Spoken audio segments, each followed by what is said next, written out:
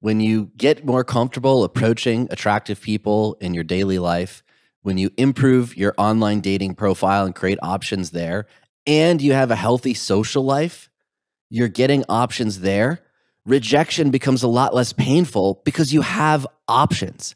When there's only one date you've been on in the last 2 weeks and that doesn't go well, the thought of going on another date, the thought of sending another message online is daunting, is painful. You feel dumb, you feel angry scientifically from that rejection. And when there's no other options on the horizon, it's easy to give up. And what we want to talk about last is something that we see a lot of our X Factor Accelerator members, bootcamp participants facing after a breakup. And Johnny, you touched on this earlier. When you've been in a committed relationship with someone, you start the we, and your friends become shared.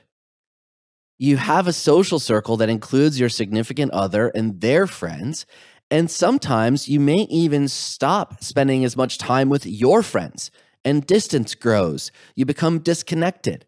Maybe your friends are single and now you're in this committed relationship and you're putting all of your effort and energy and time spent together to foster this relationship. And you come out of a breakup realizing you don't have a great social circle. You don't have a wolf pack to go out with and meet new people. You don't have people that you can talk about your dating life with. You are in a situation where it's work and it was the significant other. And now you're in a situation where you don't have that vibrant social life. And this is a huge pitfall because even if that first date goes amazing and they want to see you again, you are not going to be an attractive option if you don't have a social life.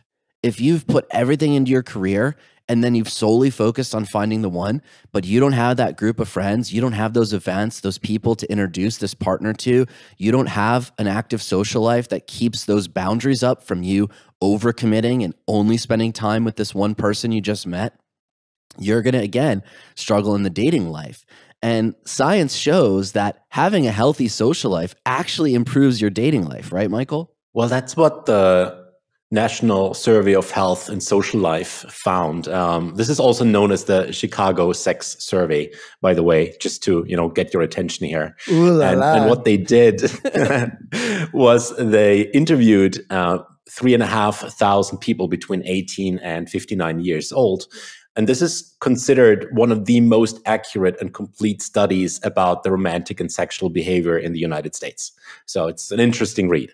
What they found in this study is what they were really interested in, among other things, is how people met their partners, whether we're talking about a marriage or whether we're talking about a one-night stand.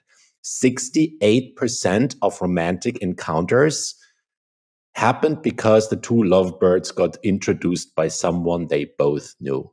68%. So in most cases, they were introduced by a friend or a family member. They were introduced by coworkers, by classmates, by neighbors. And only 32% of those encounters happened through someone introducing themselves. 68%. That's a lot. And it makes sense that your friends, your social circle introduces you, because these romantic encounters that you're meeting there, these romantic interests that you get introduced to, they're known as weak ties. You're not directly connected to them, but you're connected to them through someone else. It's probably safe to assume that your friend, someone who's close to you, someone who's in your life, has a lot with you in common.